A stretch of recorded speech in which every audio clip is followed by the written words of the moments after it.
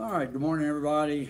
So here we are Thursday morning, and we're in the last section of the book, of the chapter, chapter 9. And so we're looking at 9.8, which starts on page 418. And you'll notice, if you'll turn to page 418, we're talking about surface area and volume of a circular cylinder. All right, we're making that distinction because technically we can have a cylinder whose bases are triangles or octagons or whatever. And so even though that's not our traditional idea of a cylinder, they are considered cylinders, okay? So we're making this distinction of circular cylinders. All right, what we think of, just the standard way we think of cylinders. So let's take a look here on page 418, and notice it tells you first that the formula for the volume of a cylinder is the same as a prism. All right, I made a square prism, rectangular prism, triangular prism. It's the same formula. So let's look at that again, okay? So the formula we're using is volume is equal to BH. V is equal to BH, or base times height, okay? So if you're still just a little bit confused from yesterday, all right, think about what we're doing. All right, if we look at a cube or a rectangle, prism,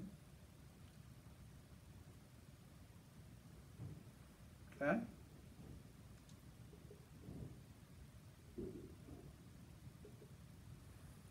if we look at that, all right, your old way, the way you first learned volume was length times width times height. Now let's think about that. So on this drawing, that would be the length, that would be the width, and that would be the height. So think about what you're doing when you're taking the length times the width. What is length times width? Length times width is our old formula for area. So when you take the length times the width, you're actually finding, what you're doing is finding the area of the base. Okay? So when they say BH here, they're doing this. They're taking length times width, which is the area of the base. So that's what the B actually is in that formula. It's the area of the base times the height. Okay? So when we go to a cylinder,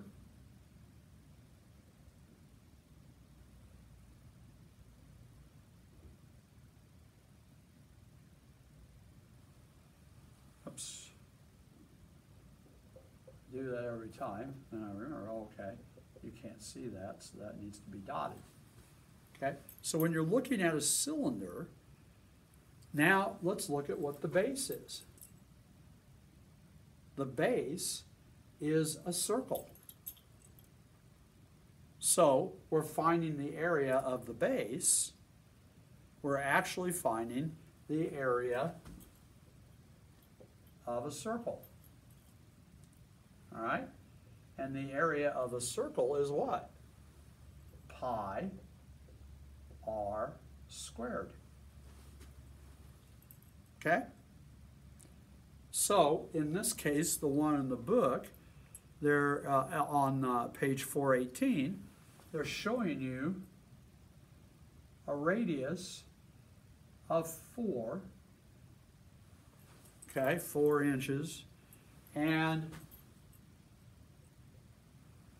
So let's just take that much. So 4 inches, that's the radius. So we're going to use pi, 3.14, and then r, which is 4, squared. Okay? So then that would be 3.14 times 4 squared is 16, not 8, 16. And then you're going to take 3.14 times 16. And that gives you 50 and 24 hundredths, 50 and 24 hundredths square inches. So that's the area of the base. So same thing, area of the base times the height. And it shows you here that we have a height of 3 inches. Okay? So if we take 50 and 24 hundredths square inches and we multiply it by 3 inches, okay, then we're going to get 150 and 72 hundredths. Now, inches squared times inches is going to be cubic inches. So there's the area of, or excuse me, the volume of the cylinder. All right?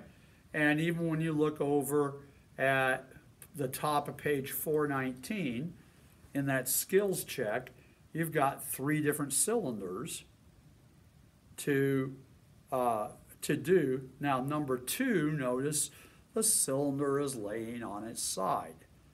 Just like some of those triangular prisms were laying on their side, and it might have been kind of confusing to you, what's the height? Because in that, with it laying on its side, it looks like 10 meters is the length. Okay? So 10 meters is not the length. Okay? If you stand that up on its base, again, the base is that circle, all right? And so then that, on number 2 there, the height would be 10. Okay? So hope that helps you when you get to that, because it looks different, all right? So now we're looking at the surface area of a cylinder. And some people still have a problem. They get mixed up between surface area and regular area or volume. Okay? So one of the things they tried to do to help you just a little bit was there in the middle of 419, they took that cylinder and laid it out in its net. So you can see what the surfaces are. Remember, the surfaces that make up a cylinder are 2 circles, okay? And then what they call that lateral surface or curved surface, but when you cut it and lay it out, it's a rectangle. Okay? So, notice what they do in example 2. They have an example of a cylinder, and this one is laying over on its side. Okay? So still, the base are these circles, and it shows you that the radius of the one circle, I think that one was at 2 inches? Or 3 inches, sorry. So the radius is 3 inches. And so you're going to find the area of that circle, right? And remember, the area of a circle is pi r squared. Okay, so if I fill in what I know, for pi we're using, again, 3.14, and the radius is 3, so it's times 3 squared. So that's 3.14 times 3 squared is 9, not 6, 9.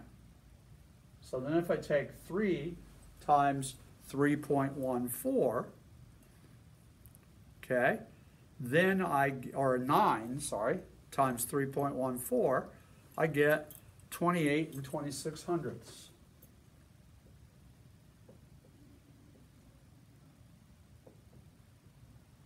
square inches. Okay?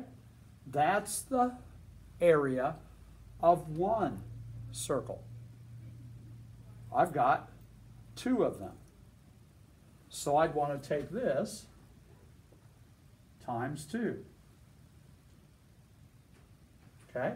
And that's going to give you 56 and 52/100 square inches. 56 and 52/100 square inches.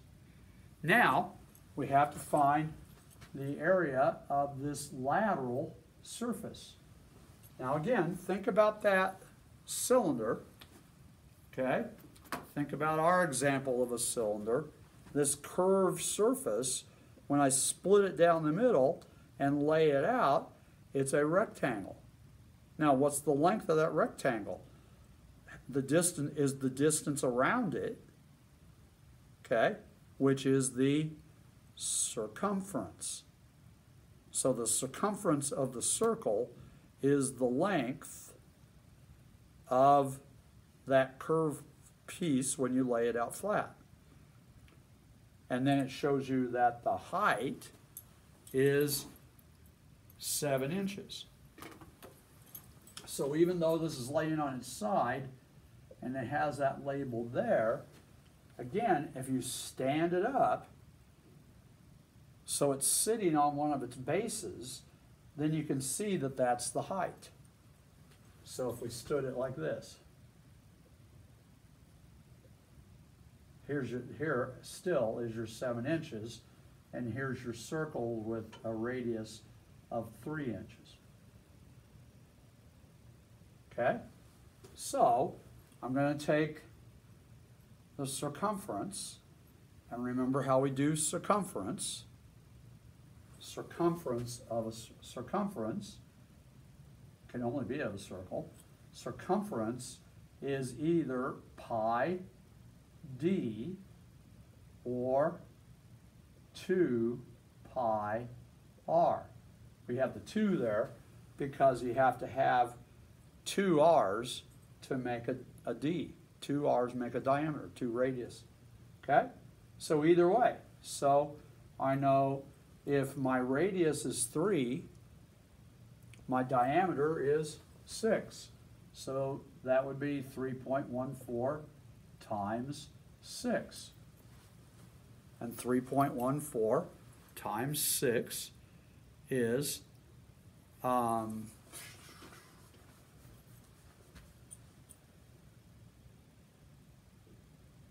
that'd be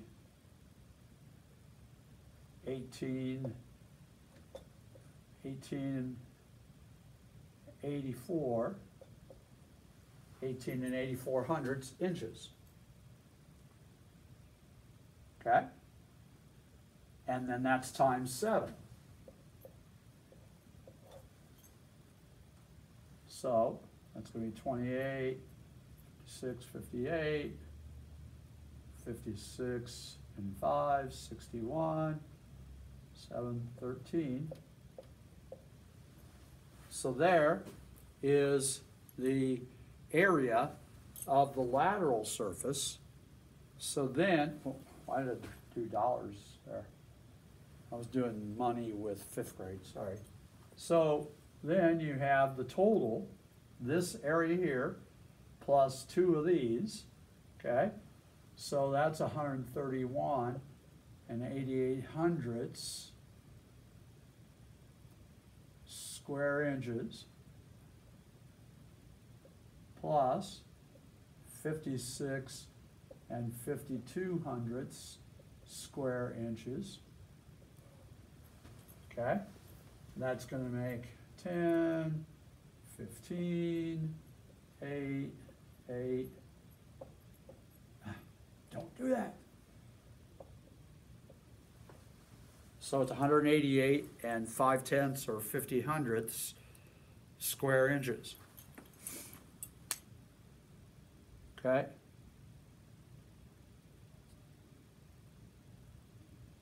Oh yeah, that'd be 4, sorry.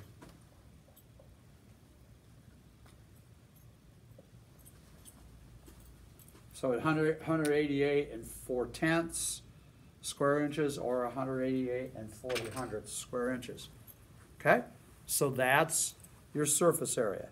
So remember, for the volume, you find the area of the circular base, okay? And you take that times the height. That's going to give you your volume. Surface area, you find the area of the circle times 2, because there's 2 of them.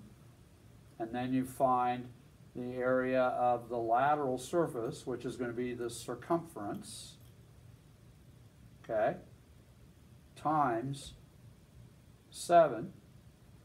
And then you add those 2 together, and that gives you the area of the surface.